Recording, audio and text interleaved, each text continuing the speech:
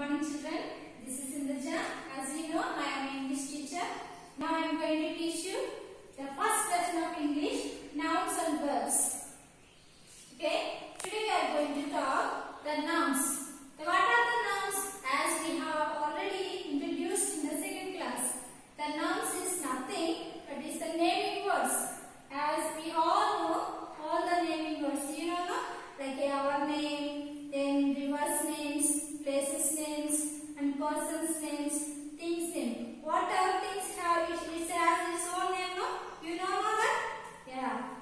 Nouns. Nouns is nothing but the naming word. And another thing is that the verb. Verb is nothing but is the action. Action of the person or the things that is happening when we shows the verbs. So the first I am going to read out the poem. So the first poem is that nouns and verbs. Of all the things I know and love, like the earth below and the sky above, the wind in the trees and the waves of the sea, all this the noun will name for me. So in this above passage, they are talking about the nouns and also verbs. So can you identify the nouns in this first paragraph? So let me write the first and we will mark it out.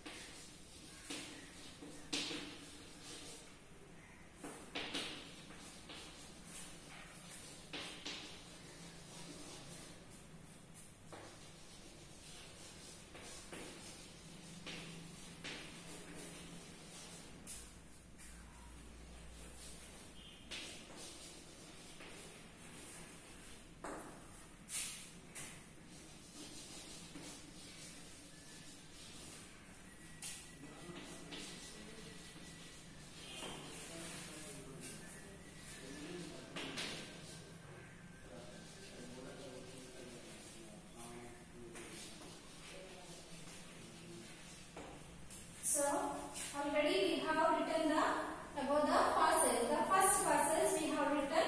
In this we will see the first nouns. The nouns will identify. Then we will go to the verbs.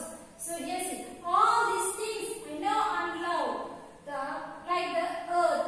So here it is the earth is showing. The earth becomes the noun. So let us identify. And below the sky. So these are the, we have, how many eyes are there? We have only one. Only one. It is the universally, we have only one. So the one is single, this one. So if we can make it out to noun. And also the sky. Sky also is single. So it is also, can be noun. And the wind. And above the trees and the waves. All these are the will be named for me. So here nouns specifically we identified two nouns are here. Then we identified. And above the second stanza, if we see the second stanza, let us read for the second stanza.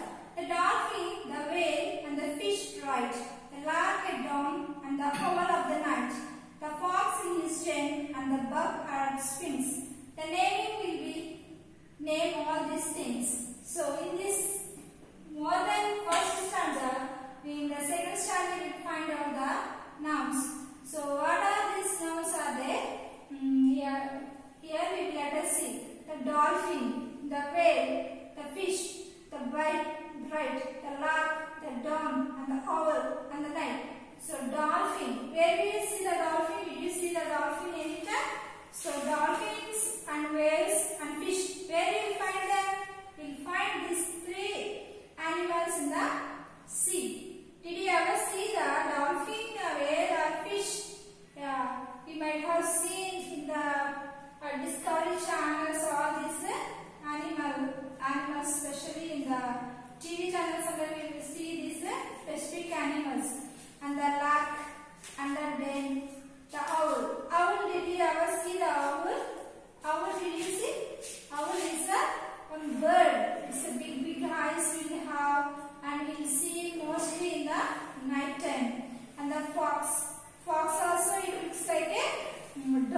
It is not a dog. It looks like a dog. It will have the long tail. And also buck. Buck means nothing. It's a deer. Deer you all might have seen. The small deers and big deers you might have seen. All these are called the naming things. And the third standard. Of all the things that as deeds are done, I can leap or linger, rope or run, I can sweep softly, cheers or suckle with glee. All these doing words decrease. So the first two stanzas are described about the nouns. The third stanza is going to describe about the verbs. Already I have mentioned you that verb is an action word. What we have to do, that action will be done for us. So here see, leap, linger, rope, run. All these are the habitual actions we will do. Sometimes we will run, sometimes we will jump, sometimes we will be skipping, sometimes we will be laughing, sometimes we will be crying. All these are what? These are the actions of ours. So I live, I learn, I wish for, I work, but it is a good day I could lazily shut.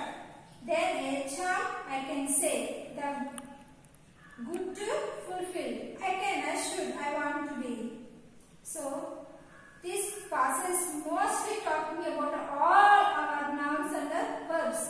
Previously we have studied. So here you see the picture.